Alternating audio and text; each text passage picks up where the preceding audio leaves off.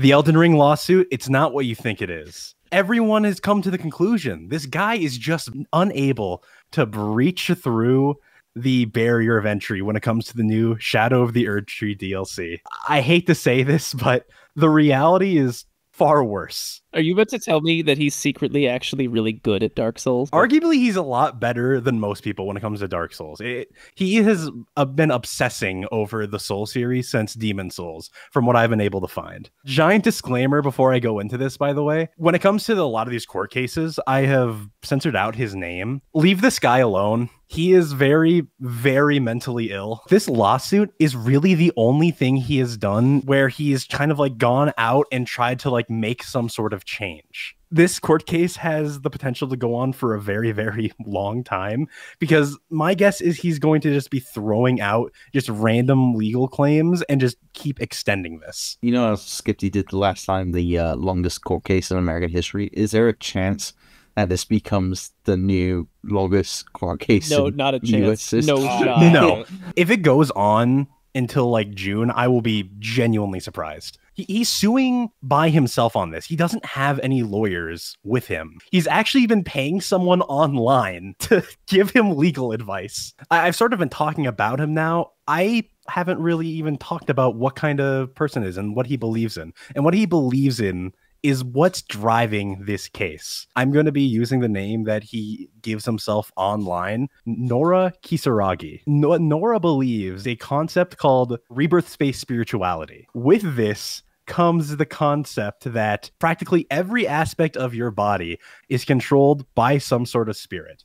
Specifically, the words that are coming out of my mouth, the words that have been coming out of all of your mouths has not been your own voice. The spirit that controls your voice, he has given the name of Bates. Bates being the antagonist in Clock Tower 2 on the PlayStation 1. A lot of his stuff, you can kind of point to different media and say this is where he got the idea for this. Bates specifically in this game is someone who controls the protagonist and makes them do evil stuff. I just remember Clock Tower like as my probably first horror game I've ever played. The Scissor Man. So yeah, the Scissor Man, yeah. And so the fact that like someone could develop a whole religion based on a fucking game that I played when I was like 7. It's more of a hodgepodge of just different media that he's just sort of taking everything from. The issue that he's been having with some of the spirits that are sort of like trying to take control of him is they keep doing muscle spasms in his middle finger to flip him off. So in his tutorials, which kind of goes over his whole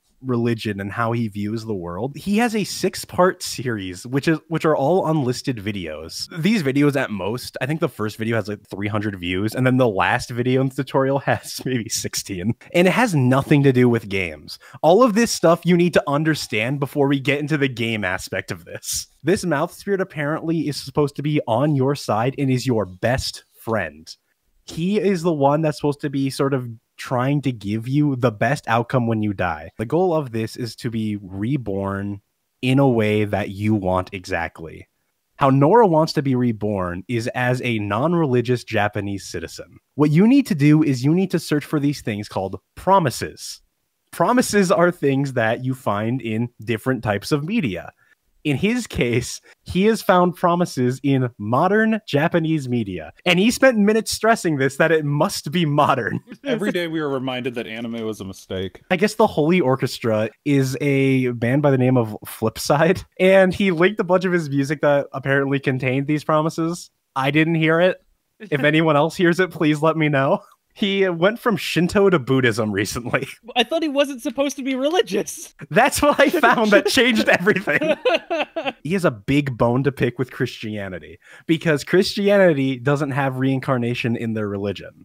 So what's supposed to happen when you die is that you have to go to a trial. Your best friend Bates will be there behind your back, representing you the entire way. A lot of the spirits that go into your body that sort of affect you are just spirits that are trying to like coerce you to go other ways. I mentioned again that now he is sort of following religions. So he's following right now Shintoism and a specific branch of Buddhism. I found a post that says specifically the reason why he worships it is because the supreme goddess in that is an anime goddess. Base take. Pretty awesome take. My god, is an anime waifu. Coming soon to own on video and DVD. The official SurSwag Academy Discord for members only is officially online. This will be a server primarily designed for people to share their own stories with each other, as well as to get into contact with us. The $10 Teacher's Pet tier is also now live. The Teacher's Pet will be able to listen in on our SurSwag Academy recording sessions live in the Discord server, and they will also have priority replies in YouTube comments and the live chat. Josh Link Watson once again on Team Boat. Can your plane or tank shoot Sudan-sized rounds like the USS Texas? Also, ships came first.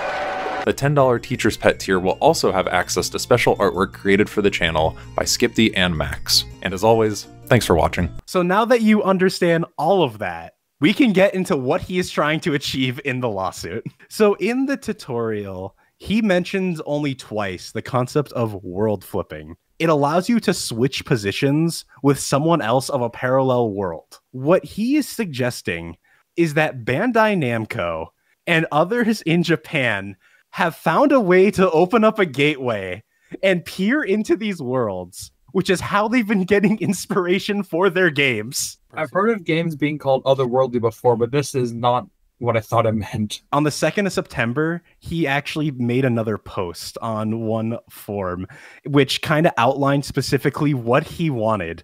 And I'll just read this verbatim because it's amazing. There is a magic portal that takes you to the other half. It's called switching positions. It's crazy hard to do, and above all, there are only 4 people in Japan that have done it.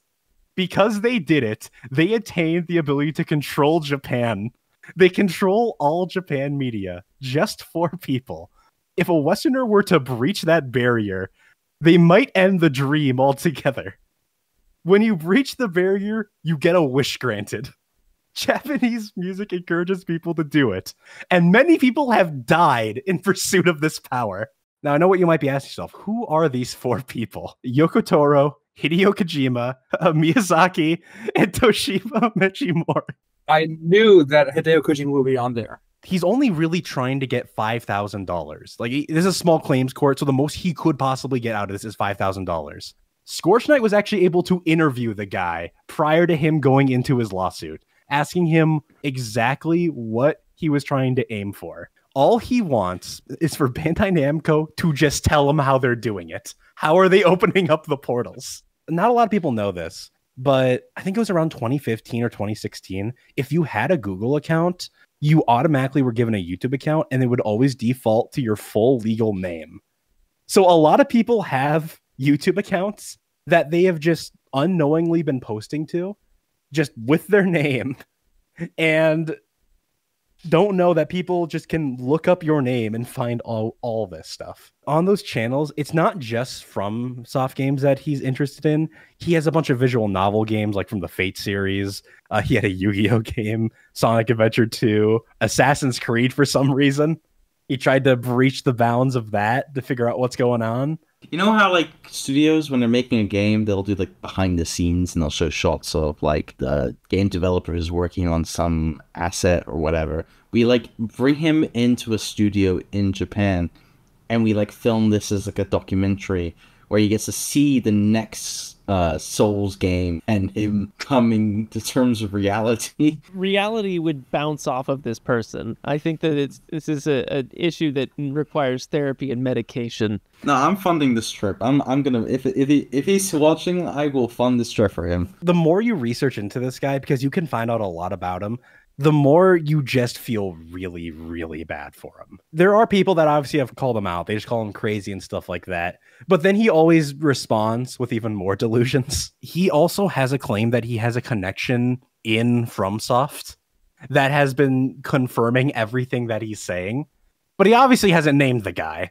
Either way, I'm very excited to see if the other parallel worlds exist and if we can get more content out of Dark Souls, Bloodborne, and all the other Souls games. What do you mean if?